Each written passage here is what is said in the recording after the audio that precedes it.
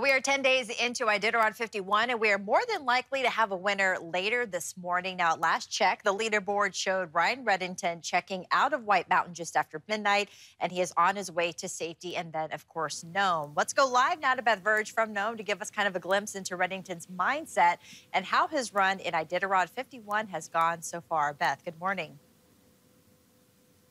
Good morning, Ariana. Beautiful morning here in Nome. Those winds not too bad just yet, but we'll see how the morning goes and see what that looks like in just a few hours, as you said. Hopefully seeing a finisher in that time. But you mentioned Ryan Reddington leaving the White Mountain checkpoint just a few hours ago. He is headed to safety, and he's followed by Pete Kaiser and Richie Deal in that order. Both of them have also left the White Mountain checkpoint. Matt Hall looks to be leaving around 6:40, so right around now if he's just leaving right on that 8-hour mark.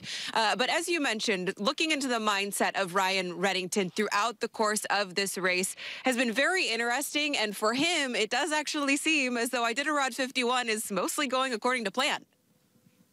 An early bib drop. Carrying on a family legacy, that is Ryan Reddington from Connect at Iditarod 51. Number 5 right out of the gate. More than 150 miles into this race, Ryan Reddington and team reaching Rainy Pass. The musher happy with his dog team thus far. It's going good. It's early yet, but the dogs will get a good rest here, and then we'll go through Roan, and hopefully that section goes good too. Quickly establishing his position at the front of the pack. Iditarod 51 hasn't been without challenges. I got a broken runner. But with a boost here and there. This is the Spirit of Iditarod Award. Spirits still high by the halfway point in Old Town Iditarod. Left. You want to go to the left and go all the way up to the There's a spot where I want to make a move, and that's further up the trail, and you see everything's got to be just right, though. But yeah, I like the position that we're in. We're not too far out of striking distance, so I don't think. So yeah,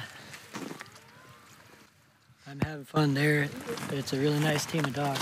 Once in the lead, his competitors have stayed hot on his tail, namely Pete Kaiser and Richie Deal. Yeah, I'm aware that they're coming, and it's gonna be fun to try to fight them off. But the grandson of Joe Reddington Sr., the father of the Iditarod, with new strategies in his arsenal.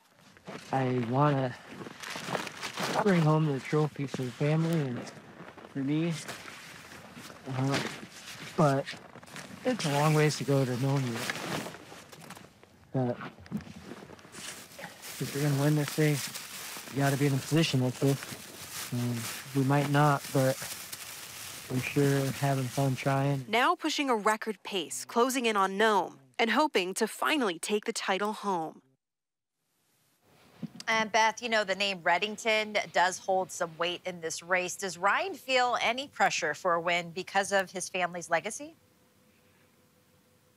Yeah, you are not wrong about that area, and that's a lot of the chatter that's happening now is that a Reddington could finally take home the title. Joe Reddington Sr. founding this race, and Ryan trying to bring that trophy that bears his grandfather's likeness home in 2023. So, you know, I mentioned strategy in that story you just saw, and he kind of took a different approach to this year's race. But with just about 50 miles, a little less than that left, it's still just as important to keep plugging along and making sure that he's taking all of the necessary steps to finish strong. And I do also want to mention 3 Alaska Native mushers are leading this race right now, which is really quite amazing to see, and just something that people are very excited about as well. So again, the finish, we're expecting it likely sometime later this morning, but we'll have to see how things unfold, and you can join us for the live coverage of that finish. Ariane? All right, Beth, thanks so much.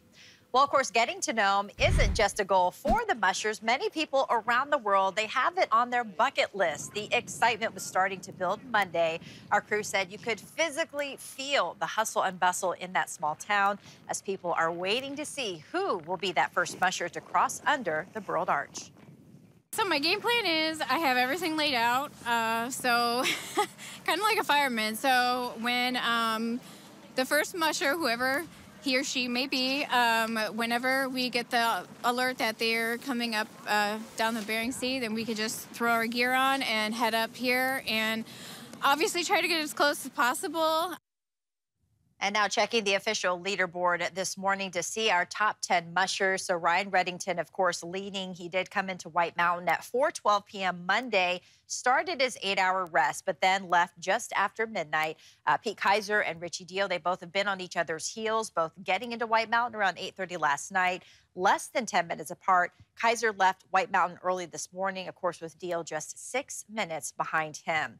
Now, of course, to see where the mushers are at in real time, this is the Iditarod GPS tracker. This is something that we've been refreshing, we've been watching, keeping our eye on. Of course, Reddington there on his way to safety. He's less now than 20 miles out from that checkpoint. Once he gets to safety, that finish line to Nome is only 22 miles. You can see Pete Kaiser, as Beth mentioned, he's right behind him, racing at an 8.4 speed.